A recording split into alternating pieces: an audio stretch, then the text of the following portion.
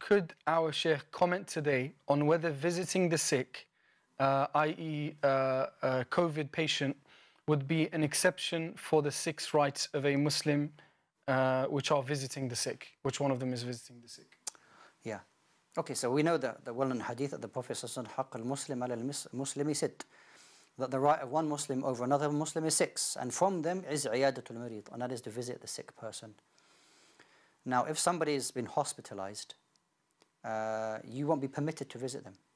Okay, that's number 1. Number 2 is that if somebody is having symptoms or has been diagnosed, I'm not sure how they're going to be diagnosed. I'm not sure how the testing is going, but yeah, at least if they're showing symptoms, then the advice is to avoid that person should be isolating, and that you shouldn't visit them.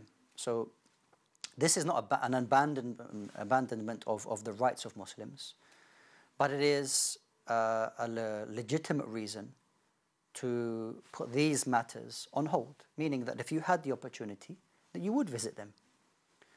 So inshallah you'll be rewarded for that. But because of the situation as it stands at the moment, you're unable to do that. In the same context, we can say that Muslims who would regularly pray in the masjid, in Salatul Jama'ah, but for whatever reason, well, we know the reason, that the masajid are closed. But your intention is to go, but you can't because of the current situation, and that's the right decision. Allah Ta'ala will reward you for that what you used to do. Okay? So don't think that, oh, all this is going on and, we're forsaking the rights of Muslims and I'm forsaking the right or the rewards. Allah subhanahu wa ta'ala decreed this. And Allah Jalla wa ala will reward those people who behave correctly, those who have the correct intentions and don't make the situation any worse. Okay?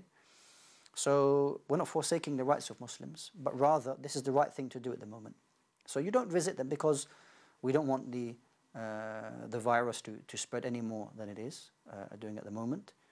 And then once we have the opportunity to, once we're allowed, then you can re-establish this important sunnah, inshallah ta'ala.